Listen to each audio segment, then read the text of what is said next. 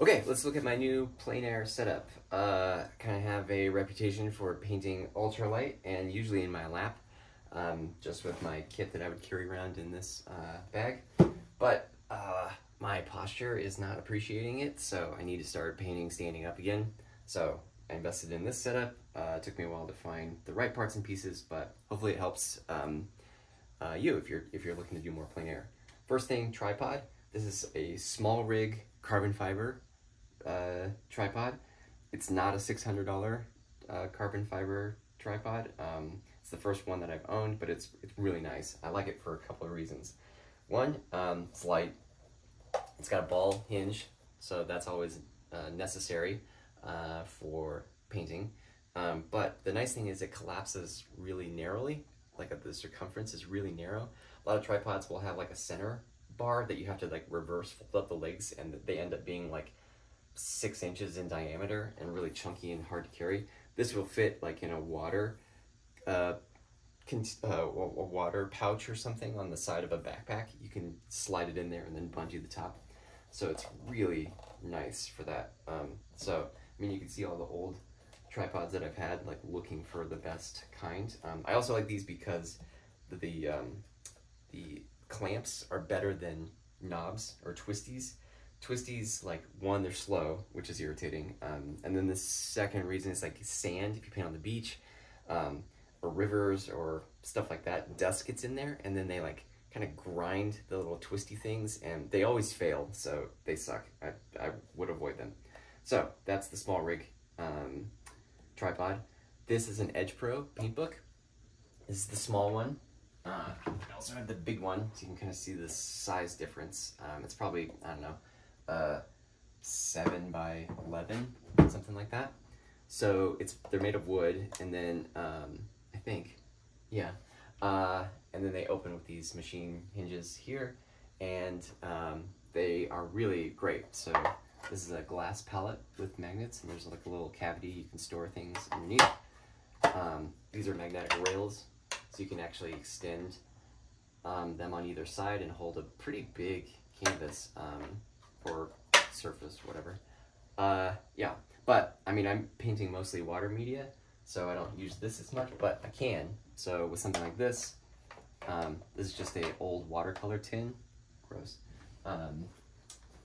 old watercolor tin, and just filled with oil paint. And because it's metal, it just snaps onto that and will hold them in place.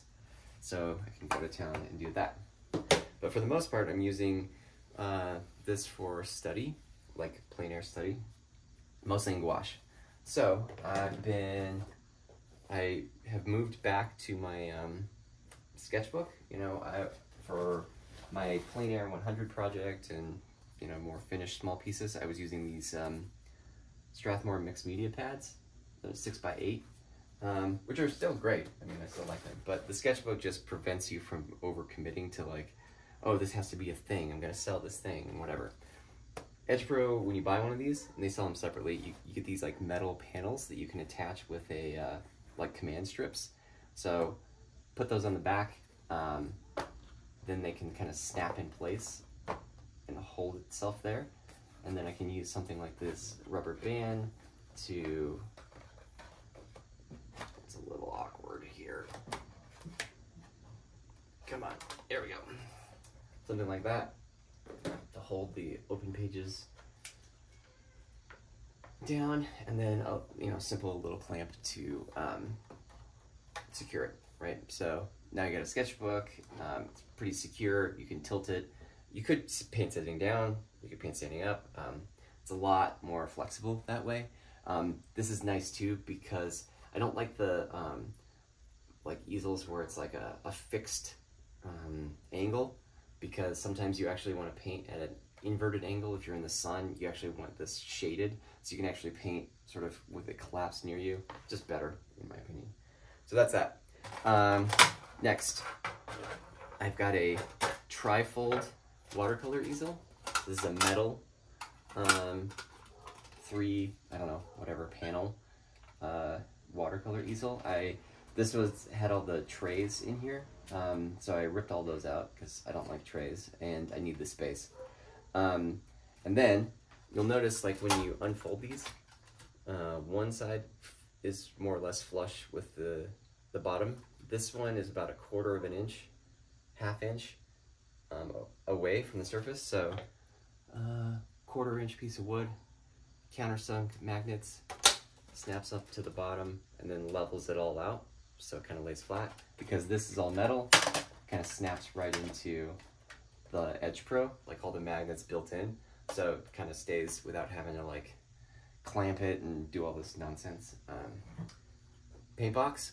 So I'm totally committed to one of these. If you're using any kind of water media outside, I would highly recommend this. This means I don't have to carry paint anymore.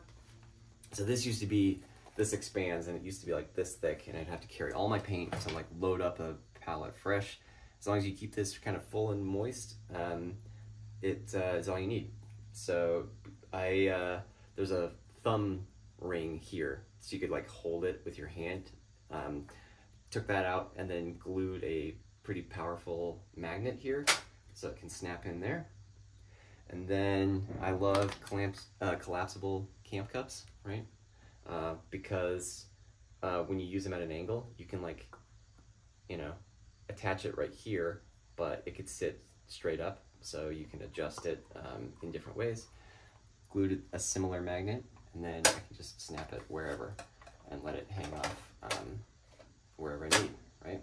You can collapse it down if you don't I don't use much water, so kind of fits anywhere. So, if you need a glue, use Gorilla Glue. It will adhere metal to rubber or metal to plastic or plastic to plastic, whatever. It usually works most of the time. So that's kind of the setup, right? And it's pretty portable. It's pretty secure, right? Like it's not totally windproof. The magnets aren't that strong, but strong enough to where it give you a second to catch it if the wind is picking up. Then I just carry this. I've got a couple of paints in here, like primaries that I might run out of, mostly white, and then full-length brushes, and then sort of the cut-off brushes that I would use in here. So I still use this for everything else, like my water and everything.